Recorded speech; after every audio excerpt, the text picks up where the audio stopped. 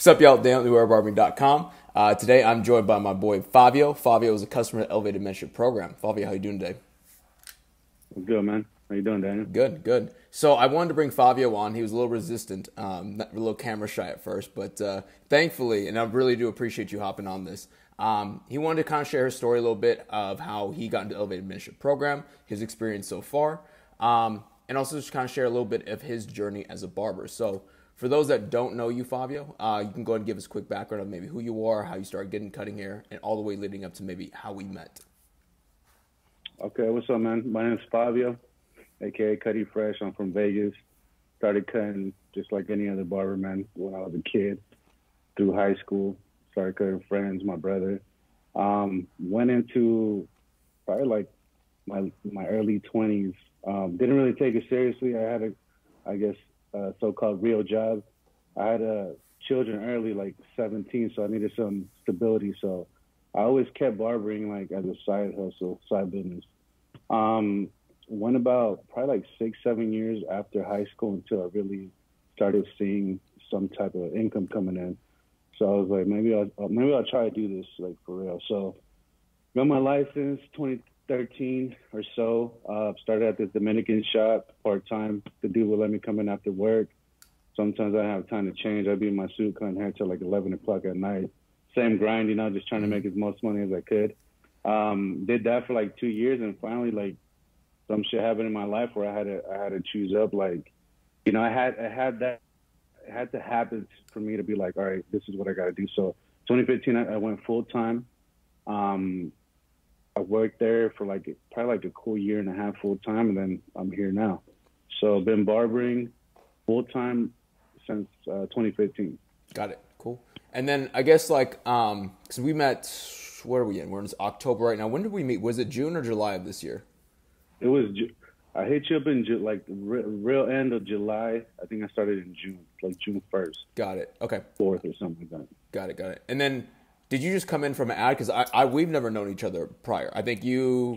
No, man. I saw you on Instagram like long time ago. Okay. And at the time when I was doing Instagram, is like I saw a lot of gimmicky shit. I saw a lot of things I didn't like, so I kind of got off of it. So the way I saw it was a YouTube ad. I was actually I was doing a gig for a client in Arizona, and I had like a month there, and it was like quarantine style. So I was just working on the next big thing, like I literally almost like I was looking for a career change, really. Saw the ad, I clicked on it, I watched a 45-minute video.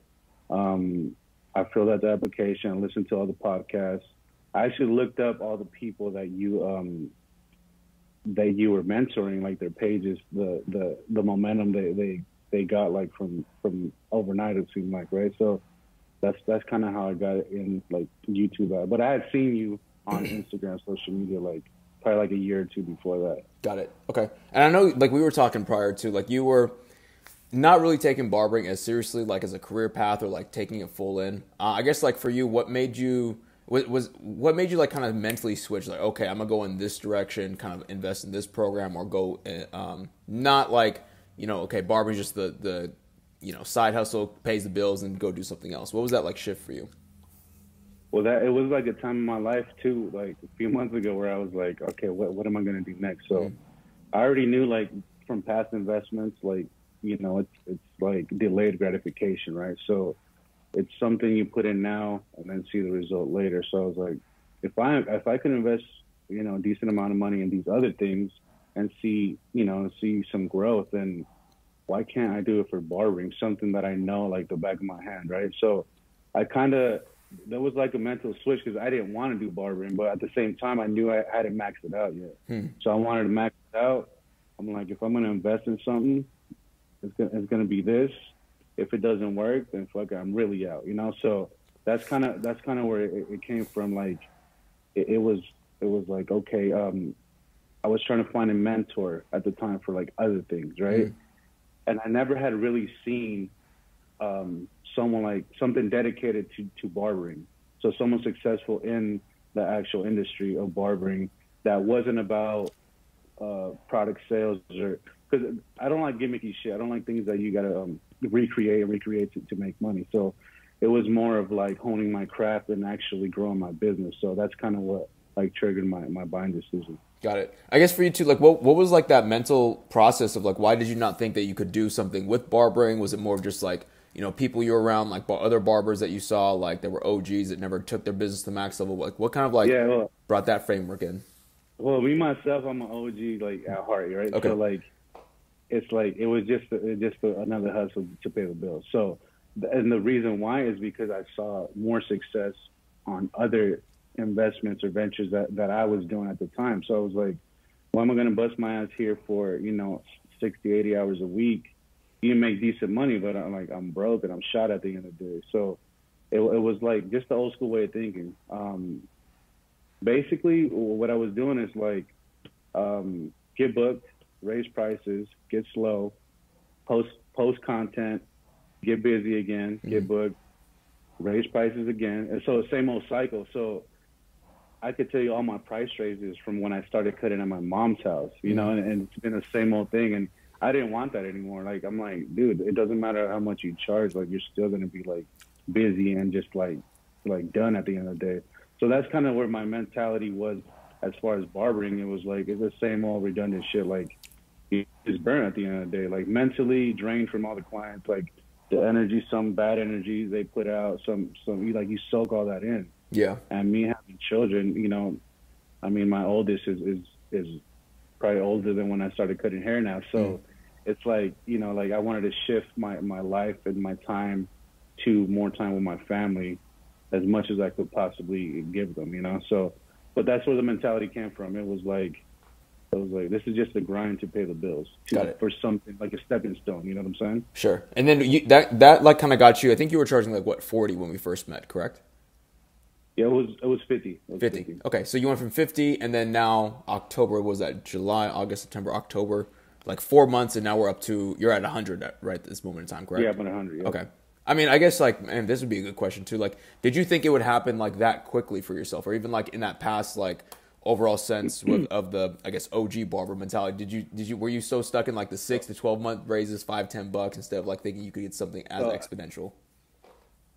I mean, I knew I could do it. Like once I committed, I was already mentally ready for whatever came with it, right? So I didn't know it would happen that quick, though. That's the only thing. Because I mean, in reality, you could walk into the barbershop and say, "I charge $200 today," right? But without the proper like structure, like it's gonna fail. So it took me roughly 6 years, bro, from $20 to $50, right? Like that's a long ass time. Yeah. And then it took me 4.5 months to double my prices, just because I'm locked in a focus. So the answer to your question, like, of course I was doubting the impossible, right? I'm like, everybody's gonna leave, but the program structured in such a great way that it's like, it's almost like it's not gonna let you fail. You know what I'm saying? As long as you put in the work. Yeah. But yeah, like I had doubts for sure. Yeah, I think it's also just because like, man, I mean, because what I try to like introduce at least to you guys is like, look, don't worry about getting booked out. Don't worry about like getting this whole fooled out schedule and raising up. That can work, like you said. It takes a long time. It's inefficient. But it's more about the business health. Like, okay, cool. What are the KPIs that like let us know business healthy? We can go up, and kind of like we put our focus on that instead of like, I don't know, just like over hustling. I mean, I know you were probably like doing after hours. I just remember on our first call, dude. I just remember you were like so tired. Honestly, like even like when we were talking, I'm like, man, this guy's like burnt out, tired. I'm like, I don't know how he's gonna do, but like hopefully like he like I had confidence. I mean, you had skills, right? Like you were OG, like you had skills as a barber. I knew you were like, man, just turn. I think you were doing 30-minute haircuts too, weren't you at the time? Yeah. Got it. Yeah, it took me a little while to adjust to like just shooting a video. You know, like that was just one of the main reasons why like I didn't enjoy like Instagram, because I'm like, fuck, I gotta shoot everything. It just little things, little basic things that my original barber mentality didn't really have the capacity to understand. Like, why? Like, I'm not a videographer. I'm not a cameraman. You know what I'm saying? Like I just want to cut hair. So that's kind of where it was. Like, so yeah, you're right, man. I was burnt out. I was despite everything that personally was going on in my life and still is, it's like the mental switch was like, it took me like a cool week to really like understand like where I was coming from. You know what I'm saying? And where I'm going. In a way, it was like, shit. Just like everything in my life, I'm like, why didn't I do this shit sooner? You know what I'm saying? Got it. I was gonna say also too, like, what did you feel like the program helped you out most, either business wise, personal wise, or just work ethic wise, or even just overall? Like, what did you find that was like most helpful to you? Just the accountability, man. Just you checking up on me. Like another influence, like just a man that's done it already, that's been successful. Not even breathing down my neck, just like making sure that I'm on the right track. The problem solution, just the structure, the tracking. Sometimes I would see a pattern in my business where I'm like, oh shit, this is good. I'd try to reverse engineer, try to dissect it, and I wouldn't have a clear picture of why. And the program, it kind of lays everything out. So like, you could pick and choose what's going on in your business. You're not just throwing shit at the wall, see what sticks. Like, it's really set up for the barber that wants to have a successful business. Like, whether it's in 5 months or 6 months or a year, like, the more you learn, the better you're honing your skills. Like, and the healthier your business becomes.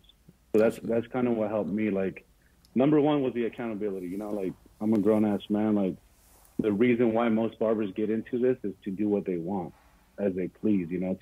To work the hours they want, to not have anybody telling them how to run their business. But in reality, there has to be checks and balances, and that's what pretty much the program is all about. And it's all about barbering. It's not about fucking investing in real estate or just other things that you could do after. It's like solely based on barbering. Yeah, it's like, get your money up first. Like, let's get this damn thing up and running, like full force. Like, get your time back. Not make it so much of like a dude. Like, I mean, I'm sure you've seen the ad words like, wake up, cut hair, go to sleep. Wake up, cut hair, go to sleep. It's like, look, like, build long term wise. Don't think so short term. Don't think so like, man, let me see how many more haircuts I can squeeze in, because that thing is like it's a fucking death trap in my opinion. I never wanted to do that, and I think I did it for a little bit, but I hated it. I guess for you, dude, like, man, what would be like the one piece of advice? Like, let's say somebody in your position before we met. What would be the one piece of advice you would give to them?